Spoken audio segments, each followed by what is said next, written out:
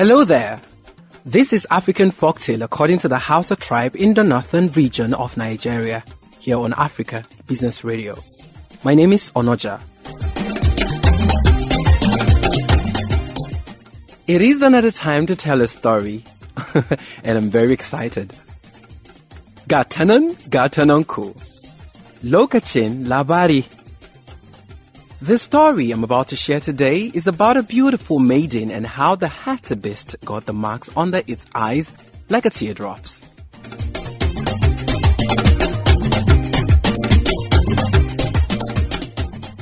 Now, once upon a time, there lived a chief that had a beautiful daughter.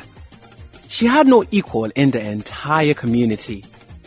The maiden was due for marriage, and the chief called all the villagers and said, "He who holds on the day the people come together and whose area hold surpasses everyone else's marries the chief's daughter." Now the single boys around the area around this village were very excited about this, and everybody brought their farming skill together. So on the day, the chief calls his neighbors to hoe. Let them come, that is the suitors now, and hoe for him.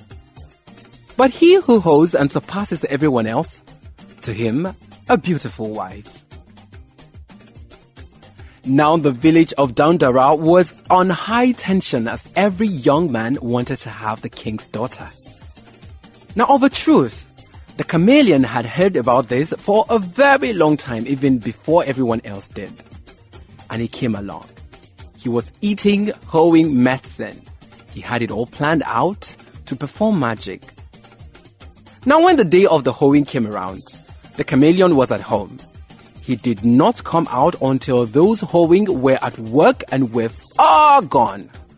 Then the chameleon came out. When he struck one blow on the ground with the hoe, then he climbed on the hoe and sat down.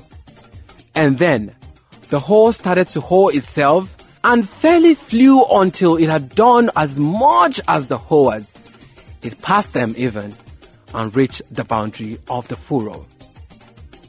The chameleon got off, sat down and rested, and later on the other hoers got to where he was. Then the chief would not consent. "But now," he said, "he who ran and passed everyone else, he would marry his daughter." Then the Hartebeest said, I actually surpassed everyone running, so definitely I'm marrying this woman." So the race began, but the chameleon turned into a needle.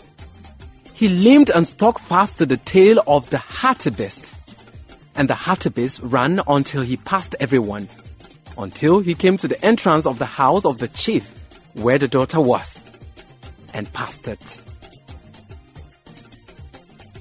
Then the chameleon let go the Hartebeest's tail. Of a truth, the chameleon had seen the maiden, so he embraced her, and when the Hartebeest came along, he met the chameleon embracing the girl. Thereupon, the Hartebeest began to shed tears. "How could this have happened? I ran faster than everyone else. How could I have run over the house?"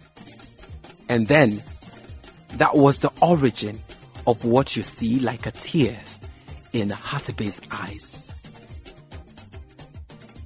From that day on, the Hartebeest has wept and not dried his tears ever since. And those are the marks that you see underneath the eyes of the Hartebeest. Now you know the origin of the teardrops on the Hartebeest's eyes. On that note, I have come to the end of today's story. Keep a date with me as I have more interesting stories for you. Thank you for listening.